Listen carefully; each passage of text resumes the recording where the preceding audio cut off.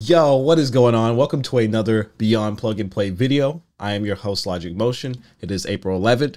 Let's get into the gaming news, baby. Okay, so let's get into the first story of this video, which is the Dead Space 2 remake. So Dead Space 2 remake reportedly shelved following lackluster sales of the first game.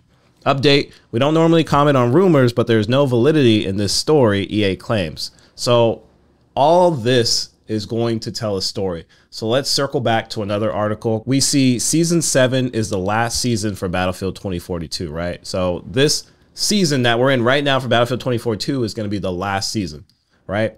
And we also have Motive Studios is joining the Battlefield franchise, right? So Motive Studios are the people that gave us the Dead Space remake. So take all this into account, right? So Motive Studios is apparently working on the Iron Man game. Now they've joined the Battlefield franchise, so they're working on finishing up Battlefield 2042 probably, and then they're probably going to work on the next Battlefield game, right? And so they're supposed to be doing Iron Man, Battlefield, and Dead Space. I don't know. I don't think it's possible, at least in a timely manner, for them to do all three of those games, right? So we're probably going to see the next Battlefield game. We're probably going to see Iron Man, and then Dead Space will probably be like way out in the future. Why would you add Motive Studios to the Battlefield franchise for them to work on when you have the other teams working on it, right? So you have Criterion, you have DICE, you have Ripple Effect. Criterion are the people that gave us the Burnout Paradise games, the Need for Speed games. So you have all these people working on the Battlefield franchise, but just kind of neglecting your other titles, right? And I don't know why they're putting so much stock in the Battlefield franchise. And I'm sure like it can be good. It's just like after 2042, I think it's time to take just a little break, right? The way 2042 came out, it just felt so disconnected from the fans, and it was essentially being regarded as the game for fans, right? They put out a trailer of like all the cool stuff that you do, like we've done in the years of Battlefield. So it was meant to be this game for the fans, and it just turned out not to be anything like it. I mean, you should have seen it. Dear God, it was awful. I mean, like you should have seen how Battlefield 2042 shipped. It was really bad. I mean, you had no scoreboard. So for months there was no scoreboard in the game.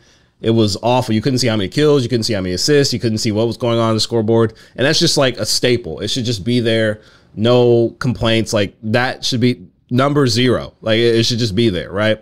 You also didn't have like your loadouts, right? Your medic, your support, your engineer, like all that we've grown up with Battlefield that kept it so different from all the other shooters, or Call of Duty specifically, that gave it its own unique personality, right? They also added specialists, which was really weird just because Battlefield has never been about that, right? It's never been about having special characters or anything like that. Like it's always just been like these no-name soldiers just thrown out there, medic, support, engineer, you know, assault. Like it's always been something like that. So it really strayed away from what it was, and that's really why it just didn't do that great. It wasn't really what Battlefield fans wanted. It wasn't what I wanted, and I still ended up playing it just because, you know, it's the most recent Battlefield, and I've gotten enjoyment out of it, and it has gotten better.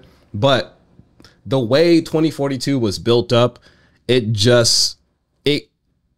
can't be as good as the other Battlefields. The way it was built was just incorrect. So you have to just start anew and just have a new Battlefield from the ground up. That game was not meant to be a Battlefield game. It felt like it was trying to be more what Call of Duty was trying to be, especially with that specialist stuff. I don't know what they were doing with that.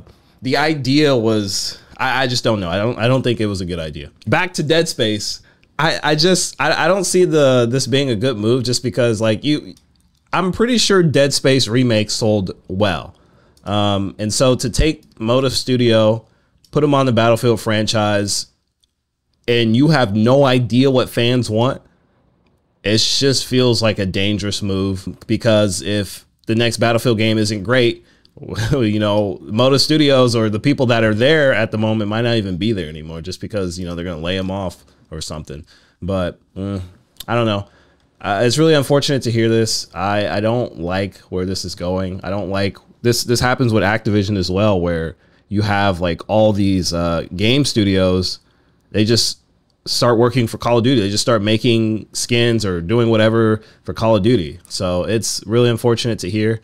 I hope they rescind this decision. They probably won't, but I'm hoping we could just get a new Dead Space game. It seemed like the remake was pretty good. People enjoyed it, and we need to push more games out like that. In other news, Lenovo is apparently working on a sequel to the Legion Go. So if you don't know, the Legion Go is like one of those cool PC handhelds that have just hit the scene, and they've been doing real good. You have the Steam Deck, you have the Asus ROG Ally, you have the Legion Go, like the one we're talking about, and there's a bunch of others. I think the MSI Claw, the A and Neo. There's a bunch of PC handhelds, and they're all great and all fantastic in their own little ways, right? We have Lenovo working on a sequel, right? And so what's cool about this is that if Lenovo is working on a second version, that means Asus is probably working on a second version as well, just because they both use the same chip, the Z1 Extreme.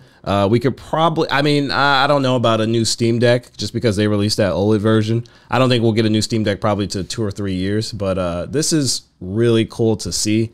And you can just kind of make sense out of it. Since the Asus uses the same chip as the Lenovo, you can probably expect another model coming from Asus as well. And I think this is just good for PC gaming, being able to game on the go. I feel like it's just like, it's so underrated. Like just think like the Nintendo Switch is like one of the best selling consoles, right? And it's for a reason, right? That handheld, that portability is like, people really want that. Just being able to play in bed, being able to post up on the couch, shit, being able to play on the toilet. Like it's all something people like dream to want to do. That's why the Switch sold so well. And then that's why the Steam Deck sold so well. People want to be able to game on the go. You can't always just sit down at a TV or sit down at your computer or whatever and play games. Your world or your life is not always built like that. So just being able to do those things on the go is really cool. So I'm excited for a new Lenovo Legion Go. I think it's going to be good. I probably won't buy it, but just to keep that competition, keep that handheld ecosystem flowing, I think it's good. It's definitely great for PC gaming in general. And this will probably be the last story, which is the EA Play subscription price being hiked up by 80% in some regions. So it was recently announced by Electronic Arts that the firm's subscription service EA Play is getting a serious price hike as of May 10th, 2024. The price of EA Play subscription will be increased by as much as 80%, with the annual cost of standard subscription rising from $19.99 to $35.99, which is crazy. $29.99 to $39.99. Holy cow. Secure an EA Play Pro subscription, the better tier of the service. There will be a new price tag of $109 from $89.99 per year to $119 from $99. So this is crazy. There was probably some people paying for this. I can't imagine them paying for it now. But the reason I wanted to talk about this is just like subscriptions like suck. I mean, it's really everywhere. Like this is like one of the big reasons why I like to game on PC, just because it feels like if you're on console, you're just getting like nickel and dimed. You're already paying for your internet service, right? That's monthly, you know, and then now you have to add your online service, like of your PlayStation or your Xbox or your Nintendo. And luckily Nintendo doesn't cost that much. I think it's like 20 or whatever, something a year, but it doesn't cost that much. And that's great. But it really sucks like when you have like all these subscriptions just like adding up, right? Like if you have PlayStation Plus and you buy the year, you're paying $80 a year, right? Like you've bought your console for $500. Now you're paying $80 a year, like over like 3 or 4 years, dude. You've probably like paid almost enough for like a brand new PC. So I don't know, man. It just feels ridiculous. I don't like the idea. Like if the subscription was like $30 a year, like sure. But man, $80 a year, and then even this EA Play stuff is so wacky. And then there's other stuff too. Like there's multiple tiers of everything. So it's just like it's nickel and dimed with everything. And the games, microtransactions, it's awful. It's everything it's so hard to play anything. But yeah, this is why I'm a big advocate of just like PC gaming. Just because there's no real subscriptions. And obviously I'm not saying PC gaming is like perfect, because like we have our problems. I'm not gonna sit here and be like, oh no, it's just, you know, it's Sandy over here. but gosh, like how much do you have to pay, you know? It's just getting ridiculous. All right, so that's really all the gaming news I have for today. Obviously, there's a bunch of other smaller stuff that I could talk about as well, just like the Vampire Survivor DLC. They're doing like a Contra-themed DLC. There's also a Prince of Persia roguelike from Dead Cell Studio that's happening, that's in the works. So there are some really cool smaller stuff that is happening, but nothing that really warranted me talking about like 2 or 3 minutes about, kind of like the Dead Space thing. I thought that was huge, and I really wanted to talk about that. And I also really just wanted to shoe in like a subscription, me talking about subscriptions, just because I feel like it's gotten really bad. And then I just want to voice my opinion on it. And I'm not trying to dissuade anybody from console, because I think consoles do have their place, especially if, you know, you want to just turn on your PlayStation, get on the couch and just play. Like, you know, you can do that on PC, but like for some people, they want that super simplicity. They want the UI and all that very, very, very simple. And that's absolutely fine. Like I said, that's all the news I got for today.